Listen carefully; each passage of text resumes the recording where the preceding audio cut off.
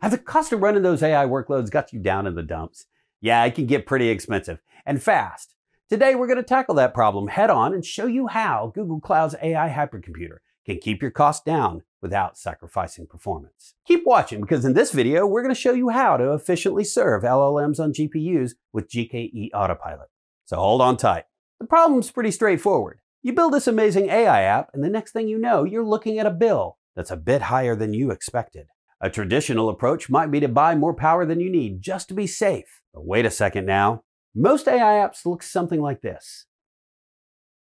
Pumping more money in just means more waste and probably a few headaches along the way when you hadn't made the most of the compute you already had. It's not just about throwing power at the problem. It's about being smart about how you use it. But don't worry, there's a solution. That's where Google Cloud's AI hypercomputer comes in. Think of it as a complete system designed to optimize every layer of your AI application. Now, let's start from scratch. You've probably heard of Google Kubernetes Engine, but what about Autopilot? For the uninitiated, Autopilot automatically manages your Kubernetes clusters, kind of like a smart thermostat for your resources. Scales things up and down based on what you actually need. No more guesswork. In our tests, we see up to 40% lower costs of GKE Autopilot versus standard GKE. That's like finding a $20 bill in your old jeans.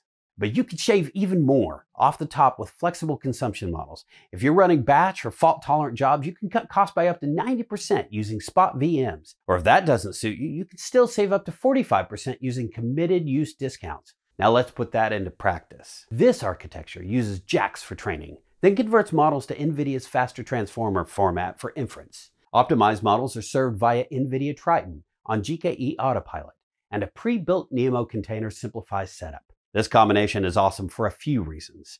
Cost efficiency. All that GKE and consumption model goodness is baked right in. But efficiency is more than dollars and cents on a balance sheet. Your developers will save a ton of time. Triton's multi-model support allows for easy adaptation to evolving model architectures, while open source tools like JAX and Faster Transformer allow for better customization and community support. And the pre-built NeMo container streamlines setup and reduces operational overhead.